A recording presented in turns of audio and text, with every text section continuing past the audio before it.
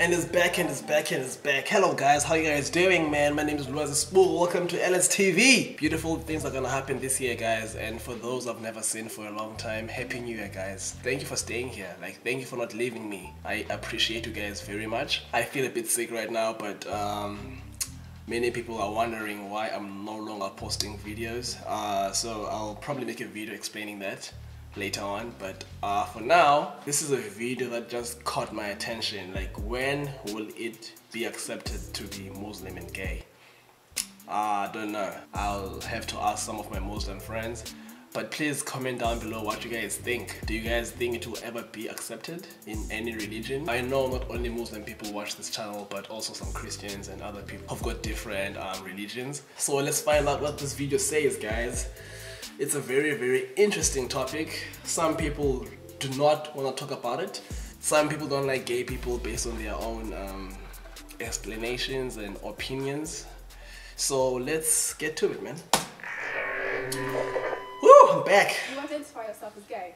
Why do you then choose, because it is a choice, why do you then choose to be a Muslim when it says explicitly within Islam, within Judeo-Christian tradition, that that is prohibited? It's the choice that you have to I would just like to say that sexual orientation is not a choice. It's not a choice at all. It's a choice for you to be Muslim. But why So can't why you would you... be No, don't get involved in this. Why would you choose to be Muslim? Hey, she's heated up, like, And it says she's burning. that is prohibited. It's a choice at the end of the day. You can It choose to be a Muslim it or you doesn't can say in choose the not to Quran be. that it's prohibited. What is No, it prohibited does. is the act. Surah Al-A'raf, I can give you the ayah that it says it in. I am not here to talk about that one What act. are you What I am doing? here to talk Hang about. on. Let Asif speak, please. Let Asif speak. Let him respond to your question. I am not here to talk about that one act. What I'm here to talk about is love. Love between two men, two women. When will it be okay and accepted to be gay in Islam? That is not, it's a loaded question, but I'm sorry. You either be gay or you be Muslim. No one is forcing you to be a Muslim.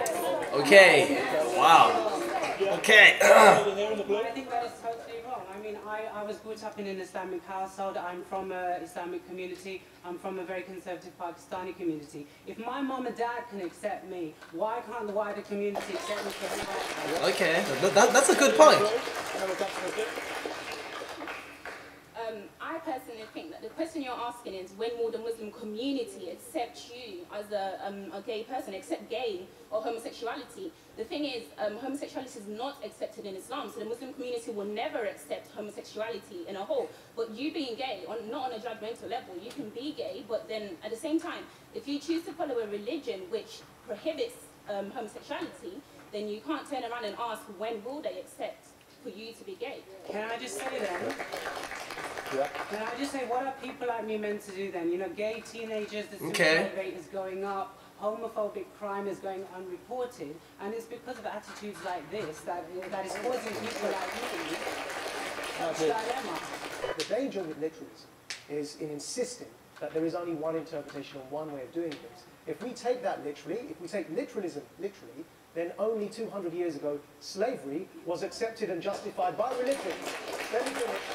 The Quran explicitly and literally, let me finish and make this point. The Quran literally allows for slavery, as does the Bible, but we no longer practice it because our attitudes and interpretations have changed. There is no one Muslim community, there is no one way of interpreting things. If he wants to identify as being Muslim, as this gentleman here said, Abdullah, he said he's not going to tell him he's not a Muslim, and I applauded him for that. He said he's not going to discriminate against him, you just did. And so even he disagrees with you. Yes, he did. Yeah, this is, wow. God does not exclude anyone. That is a crucial first point. And everyone has the right to define for themselves what their identity is. And we all have identities which quite often are contradictory. We all have to find some way of navigating that, of remaining faithful to our vision of God, Okay. and also remaining faithful to who we are. But to add to that also, the rest of society, in particular state, should not try to impose its view or its morality upon Islam. This is a conversation that has to happen within Islam. That's and what's happening here. There might be That's what's room, happening here. and that's what it, there might be room for growth and change. Ultimately, you decide for yourself. But the idea of saying to someone, you're a sinner, even if you do define them as a sinner, you cannot be part of this religion. that to me is anti-God, because that's a decision that God makes, not you.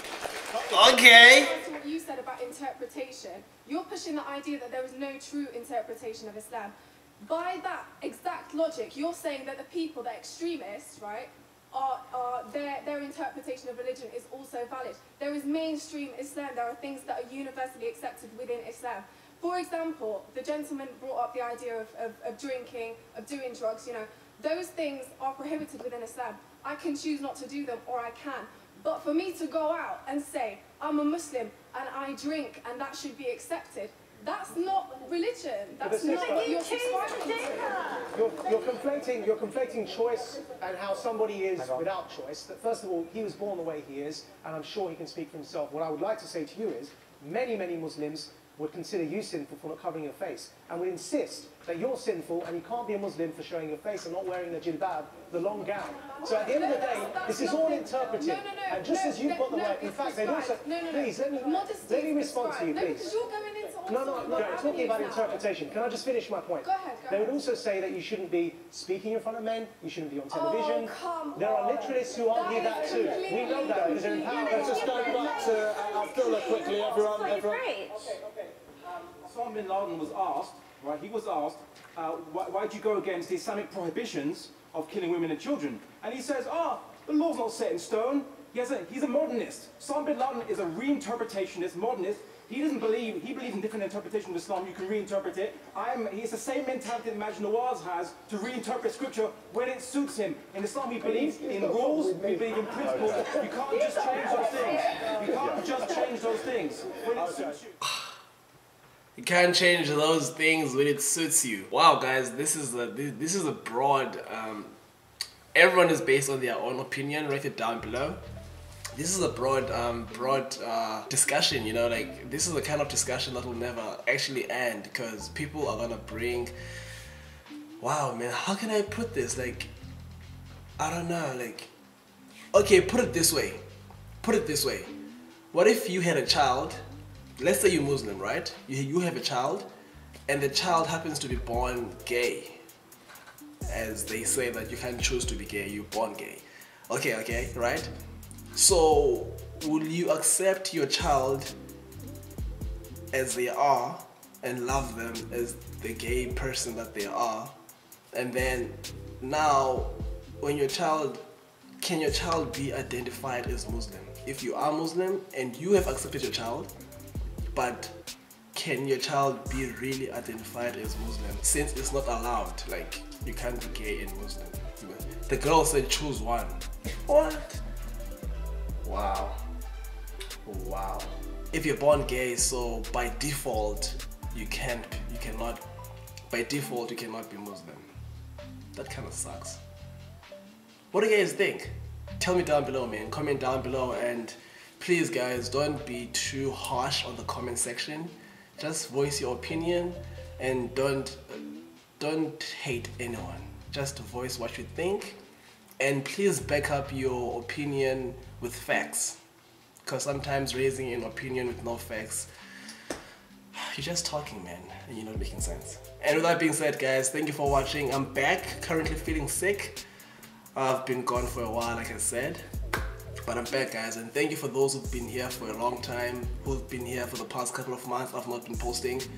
Thank you for staying, and thank you for watching my videos, and thank you for your support, man. I love you guys so much. Have a good day or good night, whatever time it is in your zone. Peace.